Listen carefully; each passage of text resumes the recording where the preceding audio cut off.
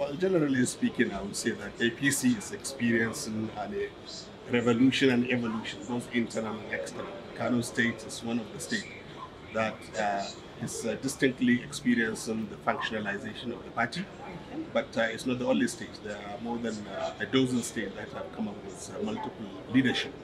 Kano State particularly, we have been advising that there is need for reform and changes in the party such that people-oriented policies and programs and a way to bring more young people to the party. Unfortunately, we came to a point where leadership change is required, but establishment can want to retain the existing leadership.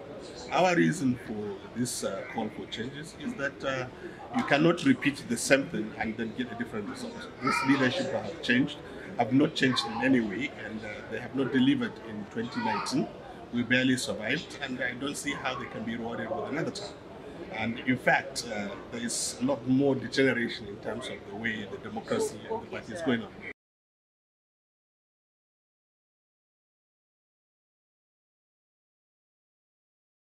Well, basically, like I've said, I'm calling for change. So obviously, I'm rooting for the new chairman, Arun Anzago. Arun Anzago is an experienced politician. He's been in the system for a very long time. He's a Democrat. He understands that party is our people. It's not about dictatorship. It's not about basically establishing hierarchy in the party. It's not about dashing positions. It's about opening up so that people with capacity, with knowledge, with wisdom, with relationship can come and grow the party. I believe Harun Anzago has what it takes to do that, and we recognize him as the authentic elected party chairman in Kano, and we believe that he's going to lead this party to success in the forthcoming election.